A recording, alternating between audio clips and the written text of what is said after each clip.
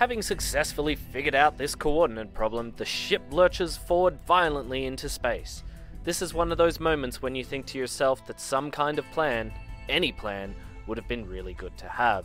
But typically for you and how you find yourself in these situations, you didn't think too much before acting. Only the stars themselves know where you're going to end up next.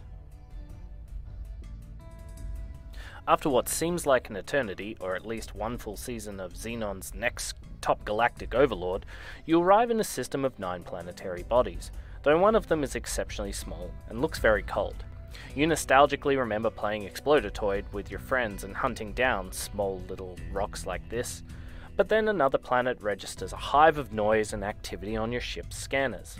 There are things down there. Billions upon trillions of things, moving around, flying, swimming, sliding, falling. Of particular interest may be the insect-like creatures flying around this planet uniformly. One has the words osmium satellites written on it. Maybe this is a starting point to get to know what's ahead of you.